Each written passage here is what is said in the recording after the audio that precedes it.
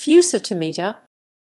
Fusa Tomita, Japanese, Futan Husa, 10 October 1893, 19 July 1954, was a Japanese physician and politician.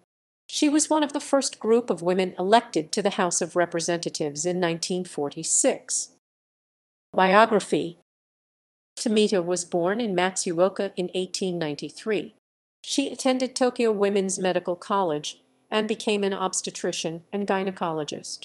She worked at Kyoto Imperial University Hospital and later became president of Tomita Hospital, as well as director of the Kyoto Philanthropic Society.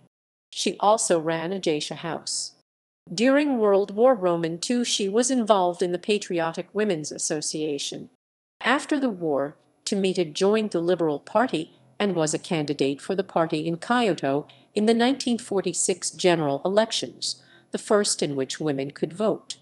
Running on the slogan "What's Wrong with Geishas?", she was elected to the House of Representatives.